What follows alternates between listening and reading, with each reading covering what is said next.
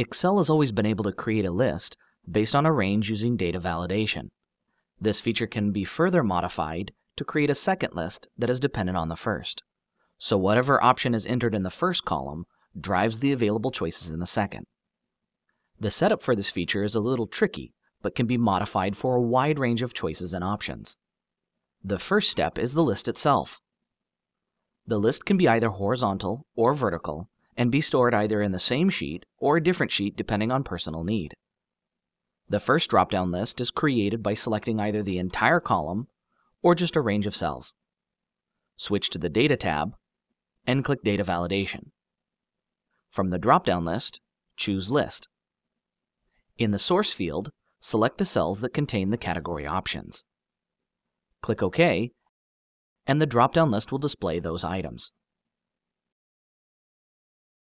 The second drop-down list is set up much the same way as the first. Select either the column or range of cells that will contain the drop-down list. Choose Data Validation, and from the drop-down list, choose List. Now the important key to making this list dependent on the first is to use a function called indirect. Type in the first cell in the main list, in this case A1, followed by a close parenthesis. Excel uses the cell A1 as a reference cell, replacing it with whatever cell is needed. So cell B2 is dependent on A2, and B3 is dependent on A3, on down the list. Click OK, and ignore the error that appears. There are still a few more steps to make this feature work.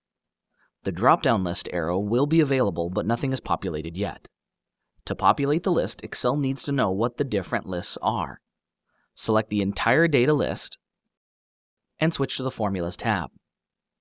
Under the Defined Name group is Create from Selection. This tool will automatically create individual lists based on heading names. In the window, select where the heading names are located. Since this list is vertical, choose only top row. Now, when the dependent list is selected, it displays only the items from that list. The only drawback is that shorter lists will display blanks for any missing items. This can also be fixed by following a couple of simple steps.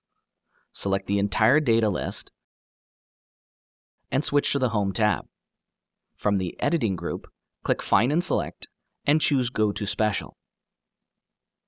Select the blank option and click OK. Only the blank cells will be selected.